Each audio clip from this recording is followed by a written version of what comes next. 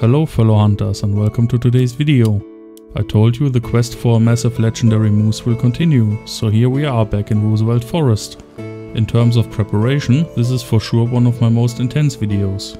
The important question is, did I found my monster? Yes, I found one. For those of you who are new to the channel and don't know what I'm talking about, here's a quick explanation. I wanted to upgrade my legendary moose trophy with a specimen over or at least close to 700 kilos. My trophy wasn't bad, weighing 656 kilos, but I know they get heavier. I've seen normal specimen very close to 700, and a legendary moose of that size would be a nice upgrade for the lodge. Because it's a very efficient map for hunting these animals, I focused on Roosevelt Forest and the well-known hotspots in the afternoon time slot. Like I said, this video took quite a lot of preparation. The grind was kind of insane. I have some numbers for you, so you get a rough idea what I've done in the past weeks.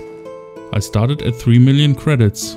Approximately 230 moose later, 7 of them were legendary and mature, I ended up with 4 million. All this is based on the average selling price for an animal including the license. So it's not a scientific statistic, more like a rough calculation. I had to visit Roosevelt Forest approximately 700 times and found a moose on roughly every third attempt. Some of the animals you've already seen in my short videos. From 7 mature legendaries, only 2 had a decent size. The other 5 were way too lightweight, as you can see in the trophy screens. And visually they all looked absolutely identical. The weight was between 386 and 589 kilos, so probably it's just a randomly generated number in a given range. All 5 animals had the maximum trophy score of 350. So size and weight are no critical factors, it's the age of the animal that matters. When a legendary animal is mature, it automatically gets the highest score and selling price. Everything else is just rolling a dice for numbers. During all the grind I found 2 upgrades. The first one appeared after about 500,000 credits and was slightly heavier than my existing trophy. At least a small step in the right direction. I replaced my trophy in the lodge. But at 664 kilos, this moose was still not the monster I was looking for.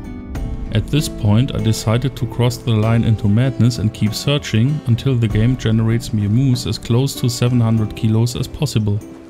And my endurance should be rewarded, it just needed another 500k credits. At the northeastern hotspot this guy came down the hill.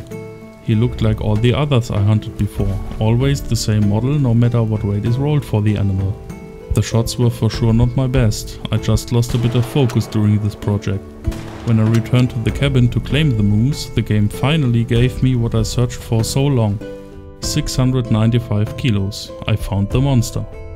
In conclusion, I would say it was extremely grindy but still a lot of fun. Would I recommend to do this? Probably not, unless you like intense projects like this. As you can see in this video, size and weight have absolutely no impact on the trophy score. The stats are just random numbers generated by the game when claiming the animals. If you have a mature trophy with the highest score, be happy and keep it.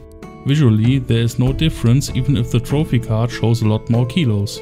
If you really want to hunt for heavyweights, prepare for a lot of grind. It's pure randomness what you get, and the only difference is a number on the scorecard.